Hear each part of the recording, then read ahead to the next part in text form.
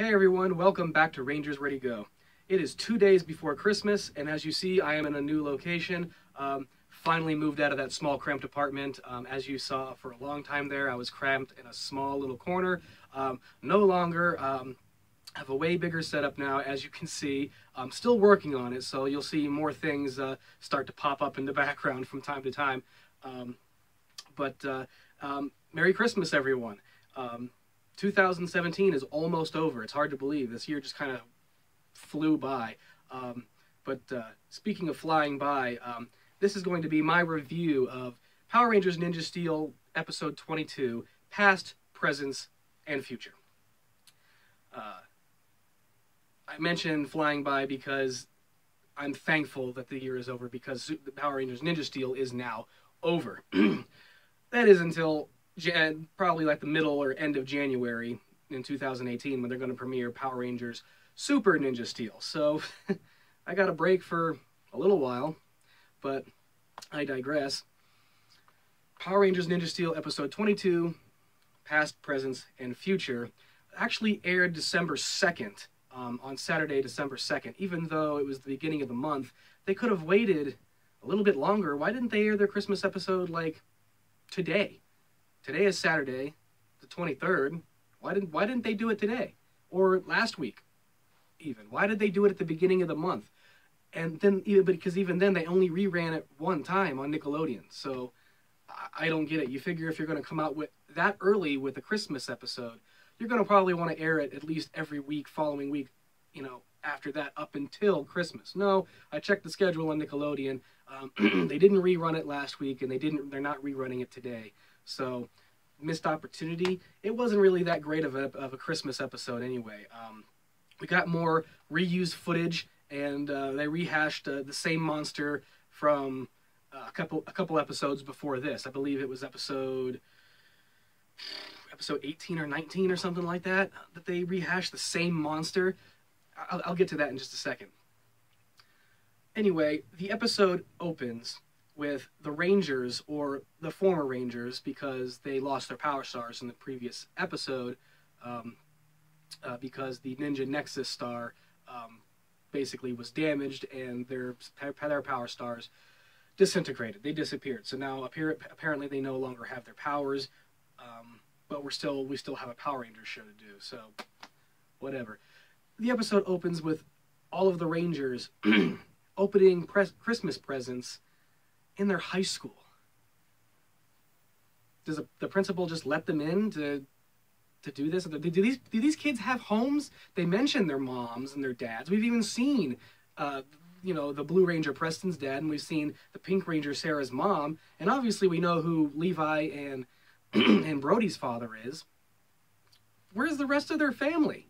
Why are they not there opening Christmas presents with them? That makes no damn sense.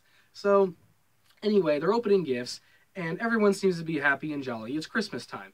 Come to find out that Sarah, the Pink Ranger, it seems as if the rest of the Rangers didn't get her a gift. Not a single one? A little strange. They've been together fighting evil for, I don't know, they claim for like, what, it was like 8 or 9 months now since they became a Ranger, Rangers or something like that. But none of them got the Pink Ranger a gift. That's a little bit hard to believe. Well, as the Pink Ranger discovers this, she seems to get a little bit emo, a little bit broody, a little bit upset. And it looks like she's going to get it ready to just basically up and leave her friends, near the Christmas tree in the middle of their high school auditorium. Well, not auditorium, the lobby, I guess it would be. It's the high school lobby. Just as she's getting ready to leave, the same cat monster, and it is the same cat monster, obviously from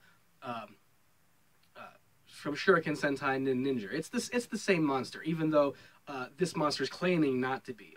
The monster I'm referring to was what was this monster's name? It was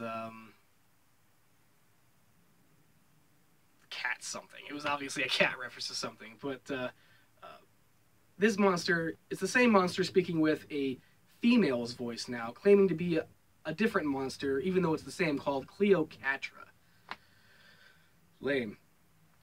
Anyway, she claims that the other cat monster was her favorite cousin, and this cat monster just happens to look exactly like her favorite cousin, has the same time device as her cousin that froze the Rangers the last time, and that's exactly what this cat monster proceeds to do. Cleocatra freezes the Rangers near the Christmas tree, except for Sarah, who dodges it, attacks the monster, knocks the time machine, the little time device, out of the cat's hands. She grabs it and runs, leaving her friends frozen there, when she could have just used the machine right then and there to unfreeze, the rest of her friends.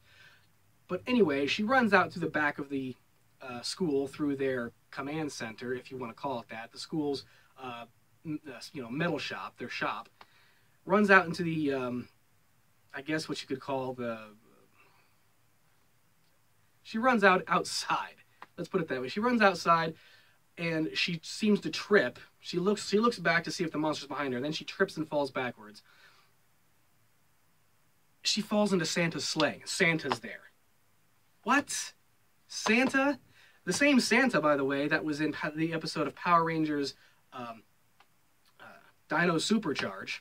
Yeah, the exact same Santa, just sitting there in his sleigh out in the open, outside of this high school, claiming that he's there to check on Victor and Monty, whether or not he should put them on the naughty list. Yes, put them on the damn naughty list. They're bad. In many ways.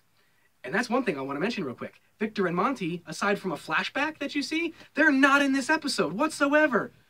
It's a miracle. You can do it, Saban. You guys can do an episode of Power Rangers Ninja Steel without the ass clowns Victor and Monty. Thank you. Unfortunately, most of this is just a flashback episode. Anyway, Sarah, the Pink Ranger, now with Santa, again, sitting in his sleigh in the middle of the open outside of the high school, with no reindeer, by the way. Where the hell was his reindeer? The cat approaches, and then Sarah all of a sudden starts just hitting random buttons on the time device. It opens a black hole, like a wormhole. Santa and the Pink Ranger and his sleigh get sucked into it. Again, no reindeer or anything. Obviously, I guess Saban couldn't afford either real reindeer or even CG reindeer. He just decided to X out the reindeer altogether. Again, there's your big budget production. As they're in the wormhole, Sarah decides to, I'm going to use this device to travel back to points in the past, hence the flashbacks that I mentioned, to get the Rangers power stars, to bring them back to the future so they can morph and defeat this new cat this new cat monster. Really dumb idea. Really, really dumb idea. For many reasons. If anyone who knows anything about time travel, this is just a bad idea. And it's been done to death. So, first off, she travels back to get her own power star from herself, back in the episode where she was cloning herself using holographic projectors. And all she had to say was, "I'm you from the future. I can prove it. We have the same diary." Okay, here's my power star. Good luck. And that's my problem with this episode. My big problem with this episode is that when she goes back to all these points in the past to get the Rangers power stars, they all just give her the power stars. They don't ask any questions or anything. Especially the white and yellow Ranger, Haley and Calvin. She's just like, can I have your power stars? Sure. Wow. That was hard. Except for the Blue Ranger and the Red Ranger. The Blue Ranger, she goes back to the episode where Victor and Monty had started the food fight when Haley and Calvin were running for school president. She just basically sneaks up behind the Blue Ranger and steals his power star. Thief. There's your hero for you. And so that one was probably the easiest one. She just appears behind him, grabs it, steals it right out of his back pocket, or his bag, whatever, and travels back to Santa. The Red Ranger, Brody, on the other hand, she decided to travel back to the episode, obviously, where Brody and Mick were on the run from Galvanax and his goons after they had captured the rest of the Rangers and basically, and the rest of the Ninja Steel, and their Power Stars, and the only Power Star left was Brody's. But somehow, even though Brody said that I can't give it to you, it's the last one we have, and the rest of you and everyone else is in trouble, I need to save them, he still gives her the Power Star. Granted, she's supposed to like travel back and give them all their Power Stars back again, but again, that makes no sense. Time paradoxes are a very fickle thing, people. I'm not even going to try to hurt my brain over this. But anyway, he gives her his Power Star, even though he needed it at that point in time. And then proceeds to ask, "You're from the future. Obviously, you're all okay. Tell me how this all ends." And she says the most cliche thing is, "I can't do that because it'll change the future." Isn't that what she's doing right now, is trying to change the future? If she went back to the past to get all the Rangers' Power Stars, everything that happened in between, following up to the point where she travels back, the Rangers would not have their Power Stars. Right?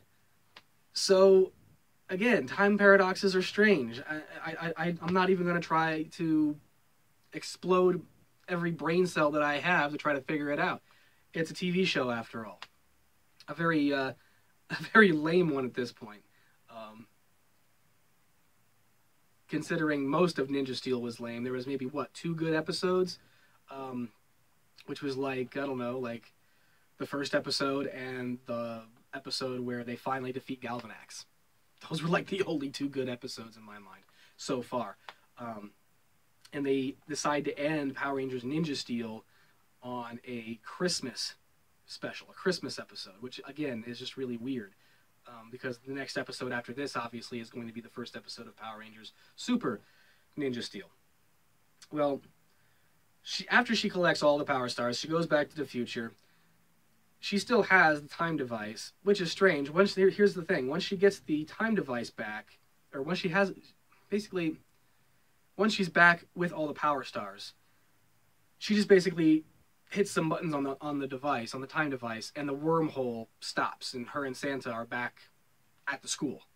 Why didn't she do that in the first place? Why did she stay in the wormhole? They could have got out of the wormhole and went and hid somewhere else. So, again, trying to save money for locations and sets by having almost the entire episode flashbacks, and then Santa and Sarah being stuck in the same repeating loop effect back in the background where they're in the wormhole apparently, and Santa's just holding the reins of the sleigh with no reindeer. There are so many inaccuracies in this episode. It made me laugh and cry at the same time. I was cringing on the inside the whole time watching this episode. But they get out of the wormhole. She goes and unfreezes the rest of the Rangers, gives them the Power Stars. Of course, they have no idea how she got the Power Stars back. She says, "Oh, I'll explain later." They morph. They defeat Cleopatra, which is, again, the same monster as a couple episodes ago. And that's it. The only real highlight is that Brody gets a hold of the time device, and like an idiot, he just starts hitting buttons on it. What did he think it was gonna do? He ends up hitting the enlargement button and makes himself grow to the size of a Zord, which we don't really see often. I think we've only seen that like maybe once or twice in all of Super Sentai or Power Rangers. But he grows to giant Zord size and says, "I'm a giant ranger. I guess I'm a Mega Ranger." No, you're not. No, you're not. Denji Sentai Mega Ranger is a way better series than this. Even the American version's Power Ranger in Space was a way better series than this. So don't make references that you know nothing about. Anyway, Brody, as a giant Mega Ranger, teams up with his Zord, Redbot, I guess. That's basically what he is. And they take down the cat monster. There was no actual Zord fight, like no Megazord in this episode. They defeat the monster. Sarah apparently goes back to the past to give the Power Stars back to themselves in the past, travels back. They're at the school. They're in the command center, and she decides to destroy the time device. And she does this by proceeding to put the time device in a cast iron pot over the fireplace, or just over a fire.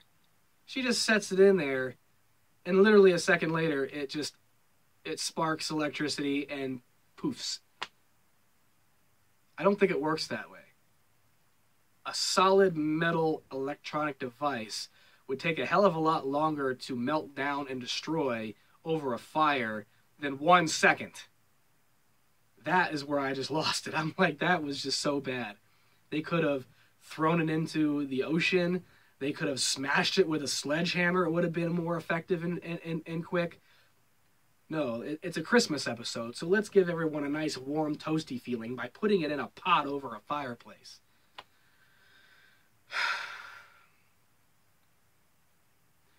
And that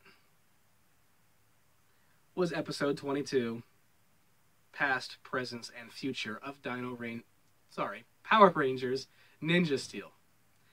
I've got Dino Rangers on the brain, people. I'm sorry. I'd rather be watching a Dino Ranger series right now. Seriously. I can't wait for another one, for a new one. As you can see, I'm a tad bit rusty. It's been a while since I've done a review of any kind because I've been so busy moving into this large house. Everything's still not unpacked completely. I'm still working on everything, running cords, hanging pictures, getting collectibles to where I want them. Just fine-tuning everything is taking a lot longer than I expected. So I think it's been like 3 weeks since I did a video, but trust me, here really soon, probably starting next week, I'll be back on my normal schedule for reviews.